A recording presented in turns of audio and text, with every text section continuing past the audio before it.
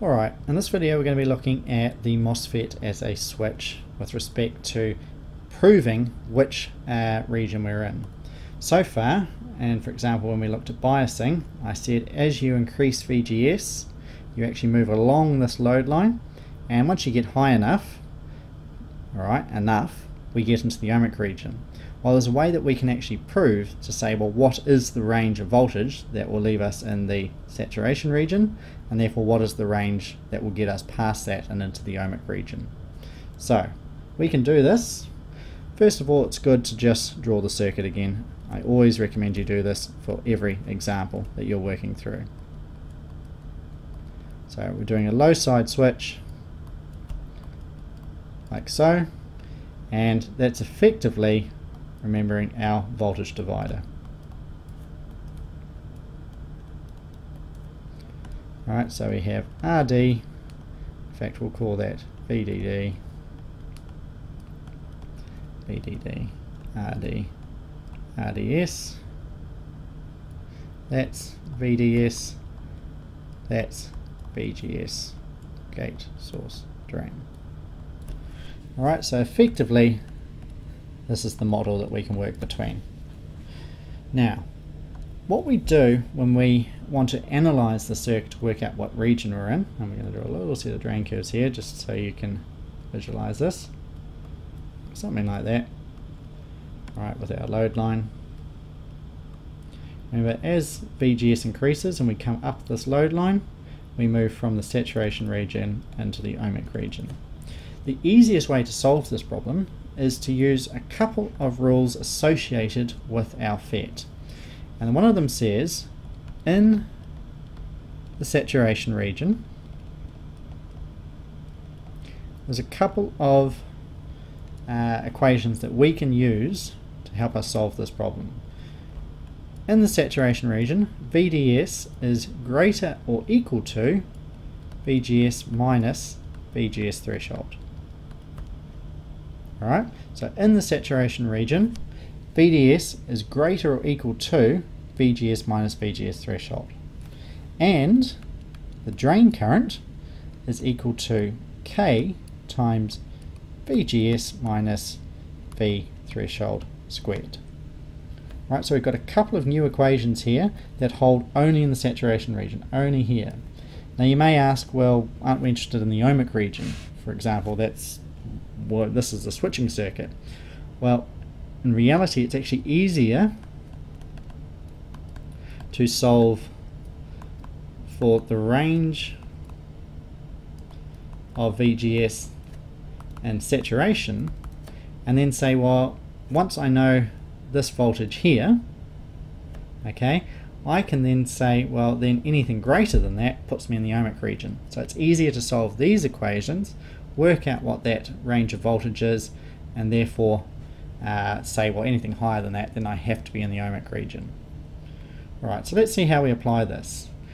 In order to apply it for your FET, you must know K, the conduction parameter, normally in milliamps per voltage squared. Alright, and you must know VGS threshold. Right, so those are the two that you must know to be able to solve this problem. So let's see how it all fits together. One thing is I'm going to introduce a couple of new nomenclature here.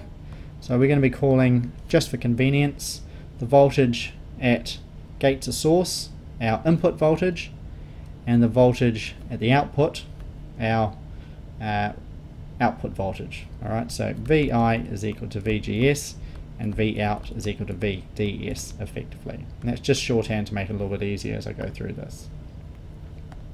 Right, so using these equations, let's see what we've got.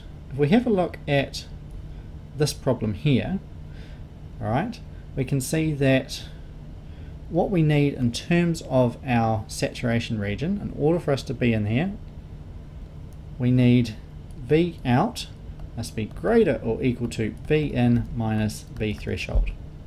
Right? So that one has to be true for us to be in the saturation region. We also have another expression where ID is equal to the conduction parameter Vi minus V threshold squared. Right, so that's an expression that we've got for current.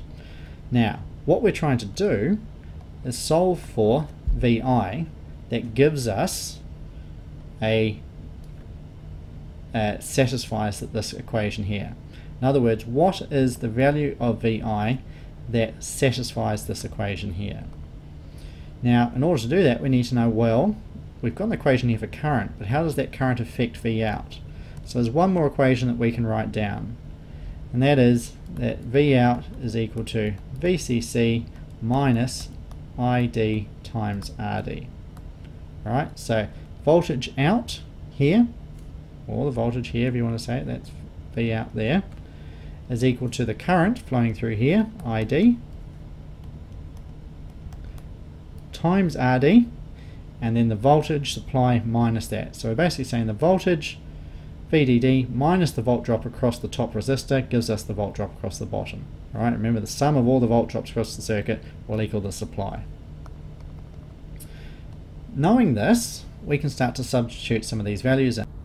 So to do this, what we're going to do is we're first going to rewrite this right hand side of the equation, VCC minus the expression we have for ID here, which is K VI minus VT squared times RD, must be greater than or equal to VI minus VT. Alright, so all I've done is taken this expression for ID into here, which has gone to here, and I've taken this expression for V naught, VI minus VT, which I've put on this side here.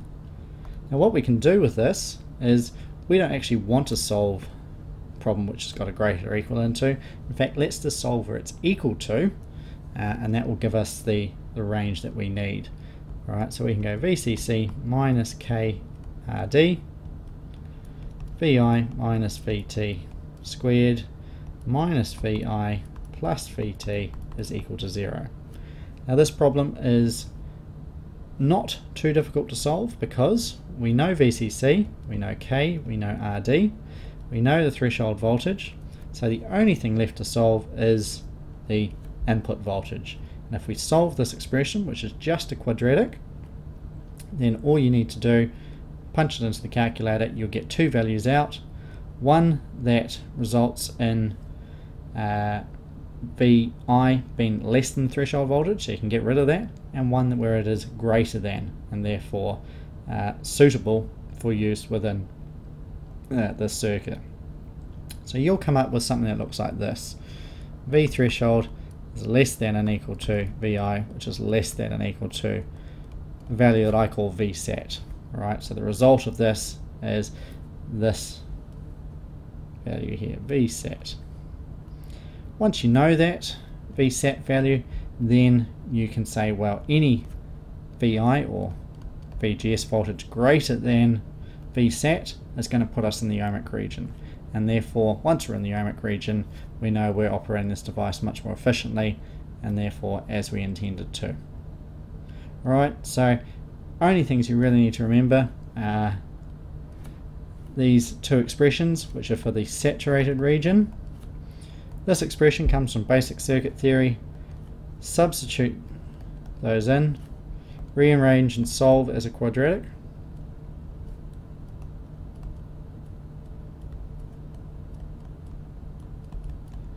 You'll get two roots, one less than V threshold, throw away, one greater than V threshold is the one we want, and that comes up into here. Alright, once you're operating in the ohmic region, there's a couple of new equations for you. So in the ohmic region,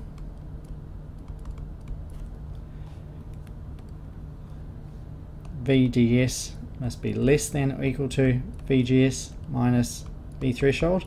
Now this will happen purely based on the fact that as soon as your VGS exceeds VSAT, then this will start to occur because we've already solved the ohmic region, and ID is equal to this more complicated expression, VGS minus V threshold times VDS minus VDS squared.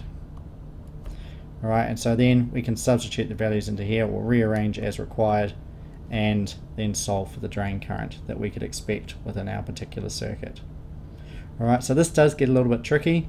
The hardest part though is solving this quadratic. Just rearrange and expand this out, put it into standard quadratic form, get the coefficients into your calculator, solve it, get these values of VSAT, VGS, any value greater than that, we can substitute into here, solve for VDS associated with it, alright, and once you've got that, you can then predict the drain current or circuit voltages that you require in the ohmic region.